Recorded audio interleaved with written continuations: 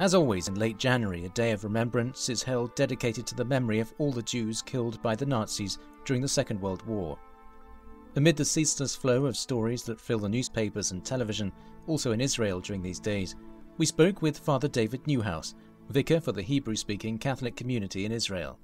Born Jewish, his family was forced to emigrate from Berlin when the delusional Nazi project was beginning to take hold in Europe.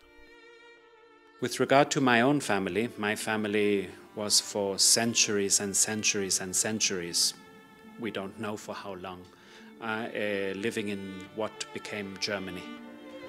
And they were fully integrated. During the First World War, I have a number of uncles who died serving in the German army.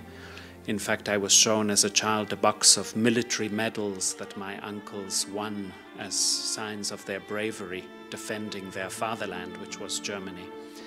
And the great shock when Hitler came to power in 1933, and slowly but surely, or in fact quite fast, the Jews were removed from German society. It was a terrible shock for the Jews in Germany because they saw themselves as so fully integrated as Germans, as proud German citizens who were serving their country and their society. And thanks be to God, my own direct ancestors understood that the time had come to flee, and they fled to South Africa. All the members of the family who stayed behind on both sides of my family, both my mother's family and my father's family, died during the Holocaust, most of them in the concentration camps, although some members of the family in fact committed suicide when they realized that they were about to be arrested by the Nazis. And so my family story is a very, very common family story in Israel, because the State of Israel was in fact founded to a large extent in order to accommodate those who survived the Holocaust. For many years, humanity has sought to make sense of what happened. Without success, someone tried to suggest that the death of God had arrived. I often say that it is not God who died in Auschwitz, but rather the human person who died in Auschwitz.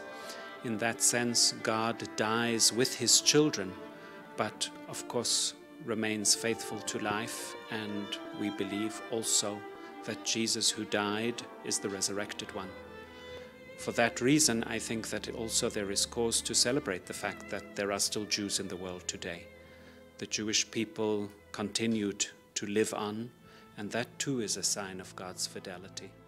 We must now make sure, as Jews and as Christians, that something like the Holocaust never happens again. And maybe one day mankind will find the courage to repeat with conviction and a voice what the Rabbi Elio Toaff said at the end of the Shoah. The sacrifice of those millions of deaths has atoned for the sins of a world plunged into violence and racist folly, he said, and renewed in men a sense of justice, morality, and the divine, helping mankind to see once again in one's neighbour the image of God, to respect, to honour, to be loved.